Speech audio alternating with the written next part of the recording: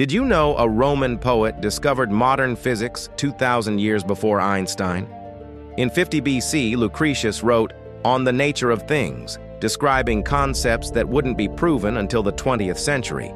He explained that everything is made of invisible particles moving through empty space, that species evolve through natural selection to survive, that the universe began from chaos and will eventually return to it. Using pure observation and reasoning, he reached conclusions that required electron microscopes and space telescopes to confirm. Darwin carried his book on the voyage that inspired evolution theory. Einstein and Hawking both cited his influence on their revolutionary discoveries.